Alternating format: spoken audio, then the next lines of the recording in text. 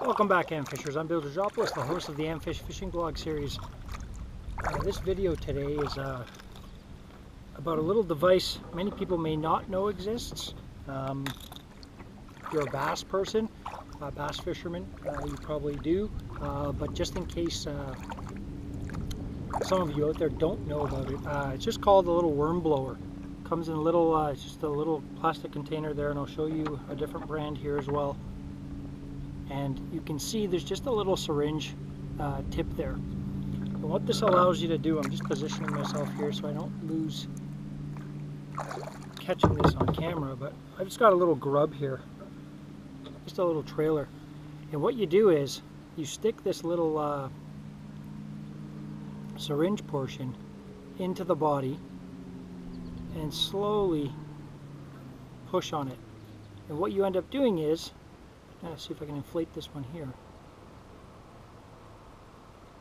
So that trailer right there has air in it now.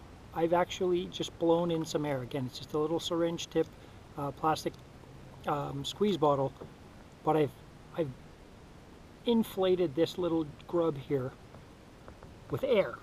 And what that allows you to do, I'm just going to reposition again because I'm in my kayak today. What this allows you to do, and I'll use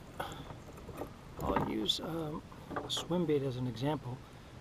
This is an Alabama rig, but if I wanted to inflate this swim bait, say I was just using this swim bait as a Texas rig, or rigged it just on a hook and throw it out. If I want to inflate it, I take this little syringe, depending on what part I want to inflate. So as an example, say I want to inflate the upper, the front half of the bait. If this isn't a split body, this one actually is a split body, but there's still a fixed area here. If I wanted to inflate the head with a little bit of air, what that's going to do, and just picture this being on a hook on its own, forget about the rest of the rig, it'll actually sit more like this in the water. Possibly like this, but probably like this, because now what I've done is I've inflated that front head portion of the bait. And what this allows you to do, again, these little worm blowers are very inexpensive. You're talking probably a couple of bucks with taxes. But they're great little baits, great little product for using on some of these baits. Again, I've blown this little portion of the body up. This is actually a trailer I use on a spinner bait. But example, say you have rubber worms and you're out there Texas rigging and you want your worm to sit vertical. A lot of salted baits, for those of you who don't know, anything that's heavily salted tends to sink.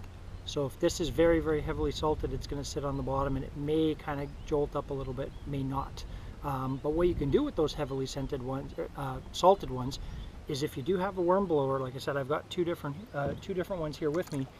It's very simple. You just take that little syringe tip, insert it in. Start slowly though. You don't want to over-inflate the worm and break the worm, and you just start to press and press and press until you feel that air. You can actually feel the air. Now this is just all bubbled up.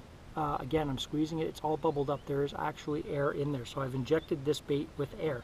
But again, what it allows you to do, one more readjust here, what it does allow you to do is it will keep these baits, say I want the tail end to be more vertical, and I inflate this half of the body. If I want that the worm head to be inflated, I can inflate a few spots on the front and have the worm sit more up. Again, if you want to do the tail end of the worm, you can do the tail end of the worm and have that sit more vertical. But again, these are great little products, very inexpensive. Again, this is a Berkeley one, and this is Lindy. Doesn't matter which one you get, they're just, again, little plastic containers with a little built-in syringe, and they just blow air into baits. But you can use them on pretty much any soft plastic bait you have. Just inject it in there slowly and start pressing on the actual plastic tube. And what ends up happening, like I said, you're gonna feel the air actually going into the bait if you're holding it. And it's just, again, it's another way of presenting a different bait. If you do want a bait more vertical, again, Texas rigging, little simple skinny finesse worms, I love it. I'll inject the tail end of them and have them sit as vertical as possible. When a bass is coming around there and it just sees that worm kind of sticking out of the bottom of the lake, it's very hard for them to resist smashing it. But again, little inexpensive gadgets like this come in handy. You may not use them all the time. You may want your worm to kind of have more of a sway and not be so vertical. That's totally fine. But for a couple of bucks to have one or two of these accessible in your boat, in your kayak, wherever you fish from, even from shore, just in your tackle box, they're a great handy little tool to have. Like I said, you can inflate your soft plastic baits, whether it's a swim bait, a 10-inch worm, 6-inch worm, tube, doesn't matter what it is. As long as that bait has a hard body and a solid body that you can inflate into, you can add air to those baits. So I thought I'd do this video. Like I said, I've got these a lot of these little gadgety fishing things with me. You find them over the years, you try them. This one's been just again, it's a simple little little gadget to have with you, but it works, and it does allow you to inflate those soft plastics when you need to maybe give the fish a different presentation and you don't know how to do that. So grab a couple of them, guys, have them with you. Thanks for tuning in. I'm going to get back to my fishing here, and I'll see you at my next video vlogs.